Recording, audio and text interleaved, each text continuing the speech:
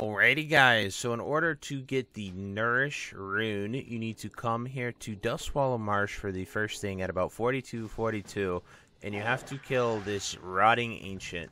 Now I have a hunter friend here, Punter, to help me, and I invited this druid that was passing by as well. But you just need to kill a level 40 Rotting Ancient, and then you get the Rotting Seed, which begins a quest.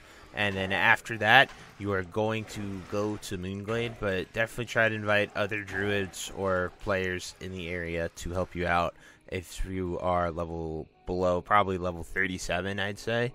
I'm level 34. I think the minimum for it is level 30, but you definitely need to be able to kill level 40 mob. But we're going to now head to Moonglade, and I'll see you when we get there. Vroop. Alrighty guys, now this is what makes the Nourish quest so difficult, and that is because after you come to Moonglade and you're right here, you have 1 hour to go to 4 different locations, and you cannot use teleports or anything like that. And then you have to get the waters from the lake, and then you have to fly around the world for an hour. Two things to note. One, the quest is bugged right now, and anytime you get the honorless target debuff, it causes you to fail the quest. What causes this is teleporting normally and flying a flight path into contested territory. So in order to do this, you not only have to meet all those requirements, but you cannot land your flyer in contested territory. So you need to make sure that you have practically all the flight paths and you fly to some strategically placed areas. From the moment I accept this, I'm going to go to Lake Aloon, get the water, then I'm going to walk up here for the druid only flight path to Thunderbluff. I'm going to then fly to Ratchet, take the boat from Ratchet to Stranglethorn Vale. I am going to water the sapling here. Then I'm going to go to the next one, which is Swamp of Sorrows. So we have to manually run all the way to Swamp of Sorrows. Then I'm going to take the Swamp of Sorrows flight path to Silver Pine Forest. From Silver Pine Forest, I am going to swim across the lake to Alterac Mountains, and we are going to go to the Seedling, which is right here by Stranabrad. And then we are going to go down to Arathi Highlands to get the final one by this lake. At any point in this journey, you fail the quest if you die.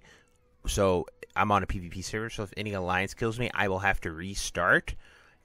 And I will I'll fail it if I take a teleport of any kind. So that is how you're going to be getting the Nourish Rune. I will show you every step of the way, but I want to tell you the path, how we're going to do it, be as clear as possible. That way you guys understand, because you are on a 1 hour time limit, and without a mount, this can be pretty close. The moment you complete the 4th one, you can teleport right back to Moonglade. So we're going to start the quest now, and I will see you guys when we get to the first thing. So right here, and bam, we are starting that quest. So we get the water, and now we have 1 hour to do it. You can track it right here. Actually, you can't track it, so you just look at your clock when you start it. So it's 8:37 a.m. and we are going to go and do that. So I will see you guys at the first step. Alrighty guys, a quick little update here is if you type /PvP or right click on your nameplate and enable PvP, you're actually able to fly anywhere, which makes this significantly easier. Still a bit of a challenge going to Swamp of Sorrows as Horde, just because where you have to go. But maybe you can get lucky, but the flight path definitely helps out a ton if you were able to fly there. So we are going to test this theory really quick to see if we have PvP on, if it causes us to fail. So we'll know once we get to Stranglethorn Vale and get the first one, and then try to fly it to Gromgal. But anyway guys, I will see you then. Voop. Alrighty guys, so the first one is right over here on top of this mountain next to these gorillas. You got to be careful because they are level 40, so it can be a little dangerous coming over here, but luckily someone has recently farmed these gorillas. But you are going to head right into the Mistvale Valley right behind this tree in order to get your Ancient Sapling. As you can see, it is right here. So we should just be able to walk up and use the water on it.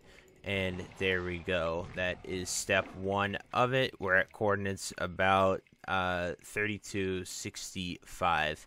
Next step is I'm going to have to run all the way up STV along the road, go to Swamp of Sorrows here, and get the next one. So wish me luck. Hopefully I don't get PvP'd, and I would highly recommend that you do not come here during the Blood Moon event, because it can be very, very scary. But anyway, guys, I will see you at the next one. Alrighty, guys, so we have made it into the Swamp of Sorrows. We're going into the Misty Valley right over here to get it. There are a lot of people farming Hearts of the Wild, so this could be a little crazy, but luckily it's Horde players farming them instead of Alliance players. This is like my 4th attempt, because Stranglethorn Vale was very terrible to make it through, and unfortunately maintenance is going to happen in the middle of me doing this, so maybe, just maybe, we can get a little bit lucky and maintenance doesn't ruin the quest. But we're halfway done, and the enabled PvP actually does work, so that's huge to see. Oh, there's an alliance, so we got to stealth upon seeing them.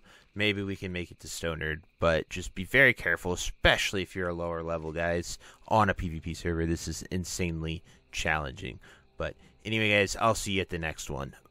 Alrighty, guys, another quick little note here while you're doing the most wonderful rune they've ever added in this game, Nourish. If they do random server maintenance, the item and the buff will disappear from your bag and your toolbar, but you will not fail the quest. But however, there's no way to get the item again. It makes it impossible to complete it. So essentially, if server maintenance happens, it is a hard reset for you guys. So you essentially have to be online for 1 hour straight and do this rune perfectly. Otherwise, you will not be able to get it. Just wanted to give you guys that quick update. I love this rune. It is the best ever. Alrighty, guys. So the third one is right here at about 4771. You just walk up to the Ancient Sapling, use your thing, and then you can run back as Horde. And because of that PvP enable thing, I'm just going to run back to Hammerfall, and I am going to fly to Tarn Mill and then go to the final one in Strombrad. I have 17 minutes to get there, so hopefully we can make it in time. But this has been such a long experience, that's for sure. But anyway, I'll see you at the last one.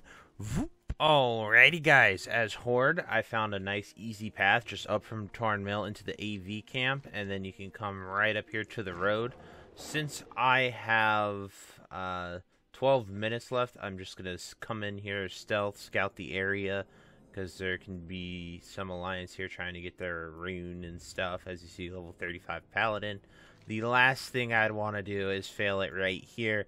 You can see the sapling is right there. There's an alliance on their mount coming right behind me, but it's just slow and steady and patience. I know you are timed, but once you complete the 4th one, you are done. You can then die. You do not have to make it back to Moonglade because the quest is complete. So we have it there. We can now teleport to Moonglade and turn it in for the Nourish Rune. Now, this rune, this was like my 7th or 8th attempt doing it. Spent so many hours trying to do this. The enable PvP effect helped a ton with this, as well as the ability to have all the flight paths unlocked. You can get it pretty easily with that, no mount needed, just because you're a druid with travel form and cat form dash. But anytime you're you see an alliance, you're in danger, utilize stealth and cat form, as well as utilize the ability to use dash, or you can also layer. Layer is huge as well. And do your best not to go to STV during the Blood Moon event, and make sure you're opted out if you so happen to come there. Anytime around that, it can be very, very devastating. But anyway, we finished this rune. I hate this rune. I think it is a terrible game design. Probably the worst one that Blizzard has ever done. I don't even, like, this rune literally makes me think that they don't even playtest their stuff sometimes. That's how much I despise it. But anyway, guys, that is it for the rune of Nourishing, which gives the Nourish ability. And thank you for watching, and until next time, I'll see you later. Have a great day. Bye-bye. If you made it to the end of this video, thank you so much for watching. It truly means a lot to me. If you happen to find anyone that you know would also benefit from watching this video, please share it with them. It helps me out a ton and allows me to keep doing what I love every single day, and that is gaming and sort of helping people any way that I can. So finally, thank you so much, and I hope you have a fantastic day. Goodbye.